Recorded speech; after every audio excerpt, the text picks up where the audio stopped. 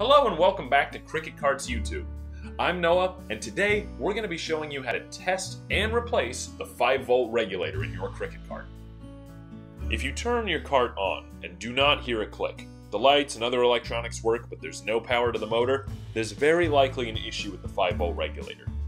To test and replace the 5-volt regulator in your Cricket, you will need a voltmeter, a large piece of shrink tubing, 3 small pieces of shrink tubing, 3 wire butt connectors, a crimper and a wire stripper, and finally, a heat gun or a lighter.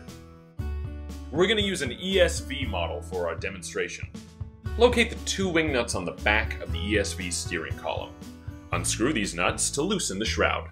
Then, after unplugging the light, the shroud comes right off. Now the 5-volt regulator is the same in all of our models, just in different places. To find the 5-volt regulator, just look for the red shrink tubing. Strip the insulation off above the 5-volt regulator. You should see 3 wires underneath: red, blue, and black. Blue is voltage in, red is voltage out, and the black is the ground. Make sure to turn your key to the off position before you begin. Strip a small piece of insulation off of each colored wire, ensuring that the exposed portions don't touch. Now for testing, turn the key back to the on position. Make sure the wires are not in contact before you turn the cart back on. Place the black contact on the black wire and the red contact on the blue wire. For this model, it'll read 24 volts, but for the SX3 and RX5, it should read 36.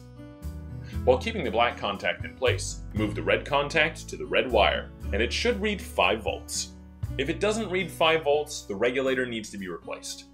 To remove the faulty 5-volt regulator, make sure that your Cricket Cart is off, then cut below the exposed wires. After stripping the exposed wires, place a butt connector on the exposed end of each one, then crimp using the crimper.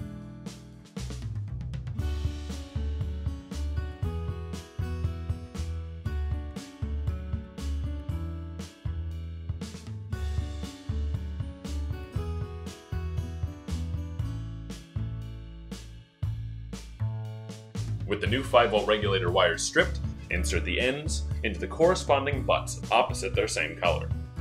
Ensure that shrink tubing has been slid over each wire before crimping.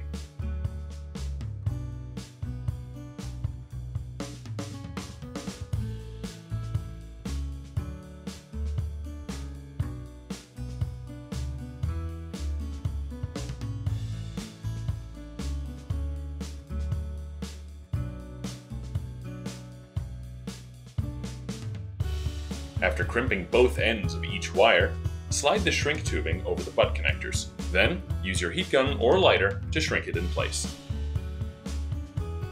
Slide the large shrink tube over all 3, then once again use your lighter or heat gun to shrink it into place.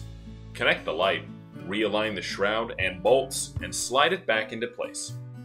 Finally, line up the washers and wing nuts with either side and tighten down.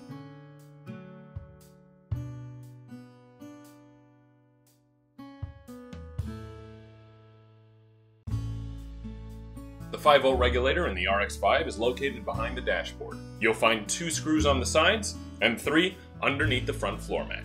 Once these are removed, the dash slides right out and your regulator will be right here. For the SX3, remove the front shroud and it should be easy to locate the 5-volt regulator. To learn more or to find a Cricket Cart dealer near you, check us out at cricketcarts.com.